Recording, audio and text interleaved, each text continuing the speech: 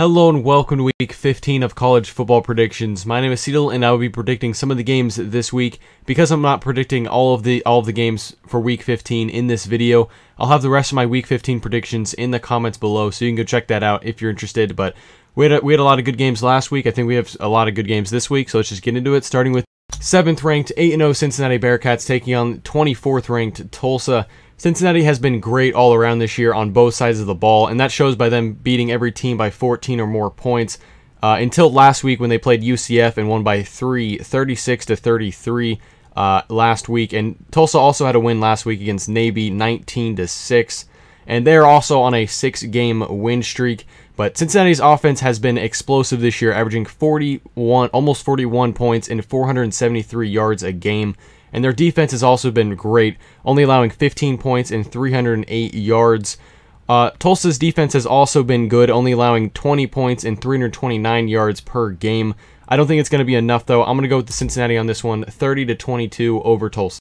And now we have 16th ranked 2-2 Wisconsin Badgers taking on the 19th ranked 5-2 Iowa Hawkeyes. Wisconsin's coming off of a close loss from Indiana, 14-6.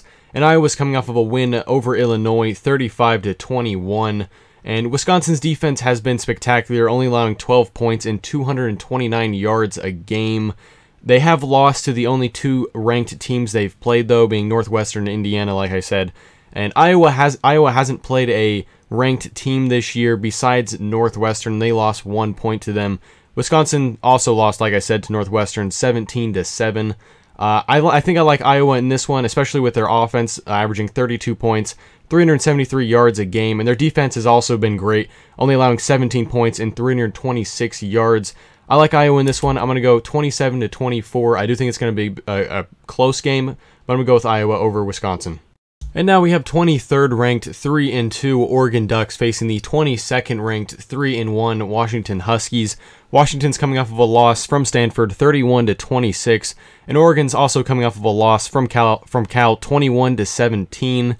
And I do like Oregon's offense in this one, averaging 34 points, 467 yards a game. But Washington's offense, on the other hand, also hasn't been bad, averaging 30 points and 402 yards a game. And I do like Washington's defense a lot more in this one, only allowing 25 points, 346 yards, to Oregon's 28 points, 420 yards allowed on average a game. And I do think that this one's going to be a great game.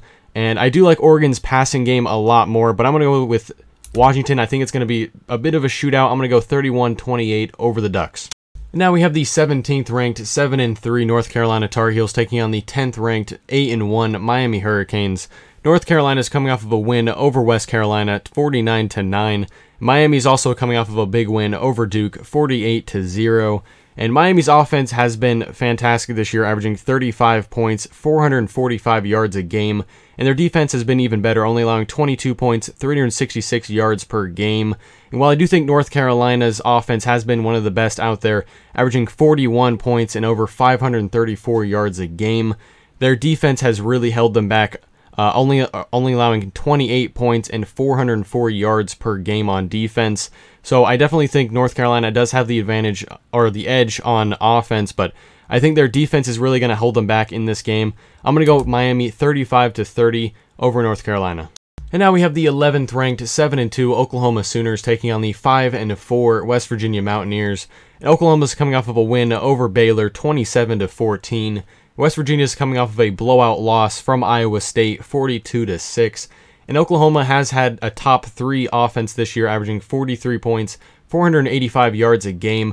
And their defense has also been great, averaging 22 points, 322 yards allowed a game. On the other hand, West Virginia hasn't had a bad offense either, averaging 26 points, 422 yards a game. And their defense has been even better, only allowing 20 points and almost 300 yards per game, a little less than 300 yards allowed per game. So I do think this one could be close. I think Oklahoma's going to win double digits, though. I'm going to go 38-24 over West Virginia. And now we have the 4th ranked 5-0 Ohio State Buckeyes taking on the 2-4 Michigan Wolverines. Michigan's coming off of a loss from Penn State, 27-17. And Ohio State's coming off of a blowout win over Michigan State, 52-12. And Ohio State has had a top 3 offense this year, averaging 46 points, 532 yards a game. And this definitely hasn't been Michigan's best year, averaging 28 points and allowing 35 points a game. But I do think that they could make this one a close one. But I'm going to say Ohio State wins just barely double digits over the Wolverines. Thank you for watching, and don't forget to post your predictions in the comments below. And I will have the rest of my predictions for Week 15 in the comments, so you can go check that out if you're interested. But thank you for watching, and I will see you next time.